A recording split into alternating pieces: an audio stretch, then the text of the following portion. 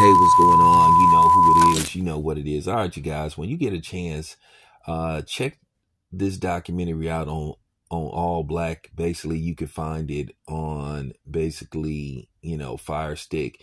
It's pretty much a network, a streaming network that pretty much feature films that primarily, cast black people in the lead.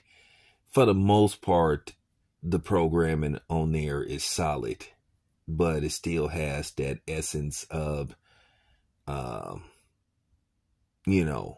feminism to a certain degree, which, at the end of the day, everybody knows that's the flavor that's going on, whether you like it or not. And I can tell you right now, the flavor to me gives me a bad taste in my mouth. But nevertheless, it's a great documentary, and it gives you another perspective of Michael Bivins and, basically his time from, growing up in, Boston. Because keep in mind, Michael Bivins really wanted to be a basketball player, and I've seen Michael Bivins hoop. Michael Bivins is a solid basketball player, but due to the fact that at the time Michael Bivins isn't very tall. Michael Bivins might be around 5'7" or something, maybe 5'8" at the most. They felt he wasn't tall enough to play in the NBA. I'm pretty sure he had second thoughts about that once he saw Spud Webb and Muggsy Bogues and then Allen Iverson. But it's a very good documentary, basically how he met his wife and along the way, and just some of the trials and tribulations he went through.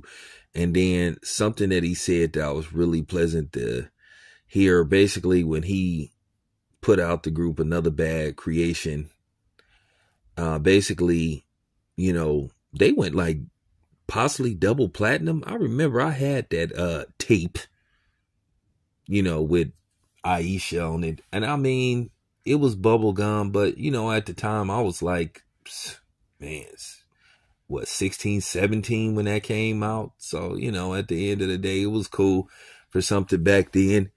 And Michael Bivins basically took their money and invested it, and basically, I guess, put it in some kind of trust fund or something. And when they turned 18, them dudes had a little bit of money. And the dudes basically said, hey, I had money to take care of my family and buy my mama a house and all that kind of stuff. So that was cool. And to think that this is a brother who got dead wrong by the industry, who could have went on and followed that same pattern of basically fucking over artists, he's decided to do right by his artists. I didn't hear nothing bad about Boys to Men saying that Michael Bivins screwed them on money and all this kind of stuff. It's kind of like what I heard about Jermaine Dupri. Basically people saying that Jermaine Dupri never screwed them as far as money went and all that kind of stuff. So there is the exception when you hear about, guys like Russell Simmons and the Babies of the world and a few other people. So it just shows that there are some good brothers out there, and I wish more people would follow suit like Michael Bivins and Jermaine Dupri, to think, you could do these documentaries and 30 years later, you still got dudes speaking highly on these dudes and all that kind of stuff. So that's cool. And it's something else that I found out about Boys to Men. I'm going to do a video about that maybe another day and time, but that video is coming soon. Because sometimes you can watch a documentary and it could help you make a whole bunch of different, videos, breaking down videos. And like I said, I thought the documentary was done very well, really insightful. You learned information that you didn't know about Michael Bibb at the time. And the funny thing was,